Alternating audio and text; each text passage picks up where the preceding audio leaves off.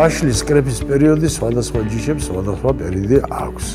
როდესაც ვაშლს გაჭრის შუაზე და ნახავს თესლს, თესლი თუ უკვე მომწიფებულია, ეს იმას ნიშნავს, რომ ეს ნაყოფიც მომწიფებულად ჩაითვლება და კრეფას შეიძლება დავიწყოთ. ღია ფერის თუ არის თესლი, აი მაგალითად, ესე იგი რამოდენიმე დღე აკლია და ამას უნდა აკონტროლებდეს თვითონ ფერმერი. კრეფის წინა ერთი თვის პერიოდში არავითარი ღონისძიებები წამლუვის ხაშხამკიმიკატების გამოყენებისა არ შეიძლება. ამის შემდეგ იკრიფება ვაშლი შემდეგნაირად.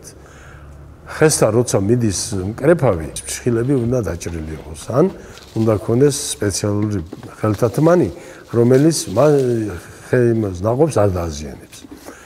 ისიც უნდა მოიკრიფოს ძალიან ფრთხილად. მოწყვეტილი ვაშლი უნდა ჩავიდეს ყუთში ნელა, რომ არ დაიჟეჟოს.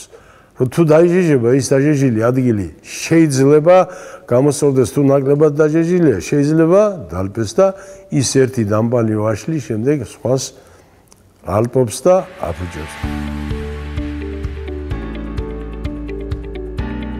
ამ დახარისხების პერიოდში უნდა შევამოწმოთ, რომ ხილი ნაყოფი სველი არ იყოს.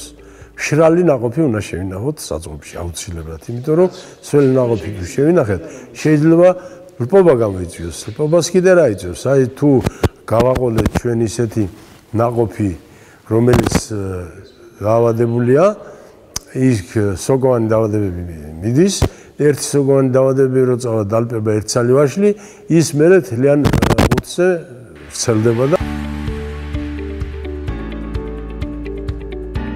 მაცივარში უნდა იყოს ტემპერატურა 2-დან 5 გრადუსამდე. გააჩნიეს ჯიშების მიხედვით, რომელი ჯიშს როგორი პირობები უნდა.